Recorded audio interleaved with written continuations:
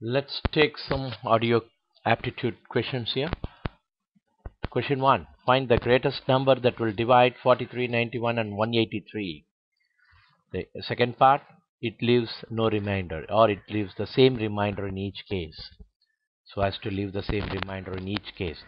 Okay, so the remainder has to be the same and it has to be the greatest number. Okay, here are the four options. Your time starts now. Pause the video and do the job. Okay, the answer is option A. How we got that number? It's quite easy. We have to find the highest common factor of these two numbers subsequent numbers subtracted. Okay, there is a reason. We'll look into the reason later. So if you subtract 91 minus 43, 183 minus 91, 183 minus 43, it's 48, 92, 140. So you have to find the highest common factor. You know how to find the highest common factor? Yes. It's as simple as that. Why we need to take this? You can ask for between two differences between two numbers. It's very easy. If you take the difference, it eliminates the uncommon factors, and at last we have only to pick up the highest common factor. So uncommon factors will be gone when we subtract these two numbers. Okay, then you can try with the same example. For example, if you take factors 30, 10 and this thing, so you can see the factorization. You can take the highest common factor. Let's go to the next one. Which of the following fraction is the largest? There are four options here. You have to find out which one is the largest. Remember, we don't have much time, so find out a method to find it out. This is just a fraction idea. Okay, the answer is option A. How did we get that? LCM of 8, 16, 40 and 80 is 80. So 7 by 8 equals 70 by 80. So you remember, when you find out the LCM, you bring the denominator and the numerator to the same level. This is 80 multiplied by 10, is 16 multiplied by 5, like that. Okay, so you bring that up, then you know, since the denominators are same, the numerator decides the largeness. So 7 by 8 is obviously the right answer in this case. Okay, let's go to the next sum. Which one is the denominator? What number fits the denominator? To give you an answer, 0.01, A, B, C or D. Yes, take a break, bring out the answer fast. Yes, the answer is option C. Let's see how we got that option C here. It's very simple. Instead of question mark, put it as a variable x. Now exchange these two numbers, multiply by 100, you get the answer. It's pretty simple. Okay, one. The least perfect square which is divisible by each of these numbers. Remember, the least perfect square. Which one is that? It has to be divisible by all these numbers. What should we use? Okay, the answer is option A. How did we get it? Simple. Take the LCM of all these, the three numbers which needs to be divisible by. So we found the LCM as 2772. Factorize them. So you see 2 into 2, 3 into 3, and only left people are 7 and 11. To make it a perfect square, what do you have to do? Multiply by 7 and 11. Just 7 and 11. That makes it a complete square in all numbers. When you multiply that, the answer is 213444. Okay, let's go to the next sum. Root x equal to the sum value, root 3 plus 1, root 3 minus 1, y equal to root 3 minus 1 divided by root 3 plus 1. Then the value of x square plus y square is, okay, very easy. Remember, use the opposite method like quadratic equation kinda, just to remove the square root and find out the answer. Got to do it fast. Get the answer is C, 14. How did we get the answer? Quite simple. Just in your workplace, multiply x with the opposite sign. First eliminate the denominator by multiplying same number. That means root 3 plus 1 divided by 3 minus 1. So now simplify this, so you get this answer. Same way, y multiply by the opposite sign, so that this goes off. The denominator is 3 minus 1. Same way, 2 minus 3 is the answer. So then easy to find x square plus y square from the, since we know x and y, what we have to do? Yes, x square is this one, y square is this one. Remember, here it is minus 4 root 3 and plus 4 root 3 gets cancelled. So 2 square plus root 3. If 4 plus root 3 is 3, you have to have 2 times.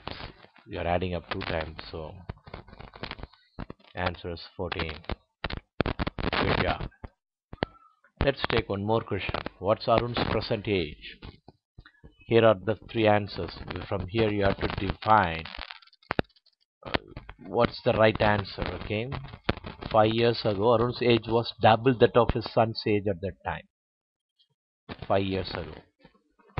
Present age of Arun and his son are in the ratio 11:6 respectively. Okay, 5 years hence the respective ratio of Arun's age and his son's age will become 12:7. Ago double, currently 11:6. 5 years from now 12:7. So what are all the possible answers? Choices are, now his age is only 1 and 2, or his age is 2 and 3, only 1 and 3, any two of the three, none of this. What could be the answer? Okay, the answer is option D, any of these three. Any two of these three. Okay, good. Any two of the three is the answer. Why? Let's see the explanation. Present age of Arun and his son be 11x, 6x. Okay, so it's the second point. Okay, from the first point, 5 years ago, 2 into his son's age, double the age. 5 years since Arun's age by son's age is 12/7. Any two of the above will give Arun's present age, right? Any two will give Arun's present age. Therefore, correct answer is D. Good job. A equal to x percentage of y and b equal to y percentage of then x. Then which of the following is true? A is smaller than b, A is greater than b. Relationship between A and b cannot be determined. X is smaller than y, then A is greater than b. None of the above. Slowly study the questions. Okay, but we have less time. Still we got to do it fast. Let's jump to the answer. The answer is option E, none of these. Why? Let's see the explanation. X percentage of y is x by 100 into y. That is equal to y percentage of x. Okay, you can change x and y to have y by 100. Okay, that is equal to y percentage of x. Therefore, A equal to B. So we don't have a choice like A and B are same.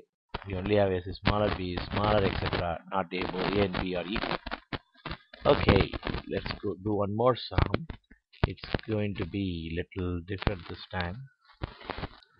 20% of A equal to B. Then B percentage of 20 is same as. Just pause the video and try to find your answer. B percentage of 20 percentage of A is B. So B percentage of 20 is the same as 4 percentage of A, 5 percentage of A, 20 percent of A. None of these. Okay, answer is option A, 4 percentage of A. You know why? So first we found 20 percentage of A is equal to 20 by 100 into A, that equal to B. So B percentage of 20 is equal to B by 100, right? Okay, B by 100 into 20, that is equal to B. We know that B equal to, what is B? Substituting that B here, okay, and dividing by 2, you get 4 by 100, that's 4 percentage of A. Slowly pause the video and do that. This is the derivation and from where substitution is happening here. Good. Let's go to the another sum here. 3 pumps working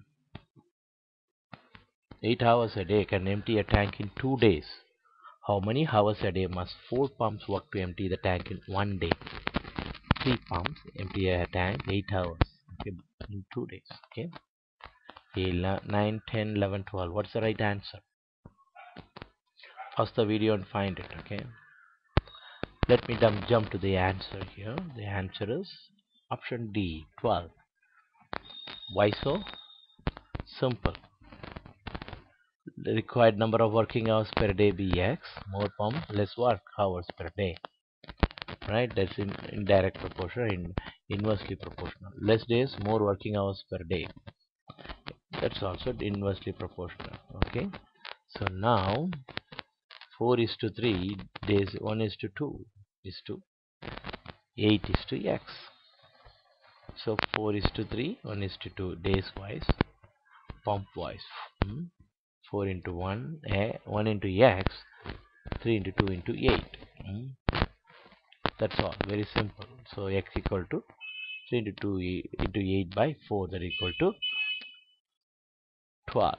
All we have to do is substitute that, bring it up like this, and divide it out by 4. So X equal to 12. So remember the question: per day, more pump, less work, all these things. So what was the question here? Remember once again: more pumps, less 3 pumps working 8 days, 2 can empty a tank in 2 days. Okay, 8 hours. 4 pumps. Okay, likewise you have to establish a, yes, proportion to solve this answer. Okay. For now, let's say that's it. I'll meet you in the next video.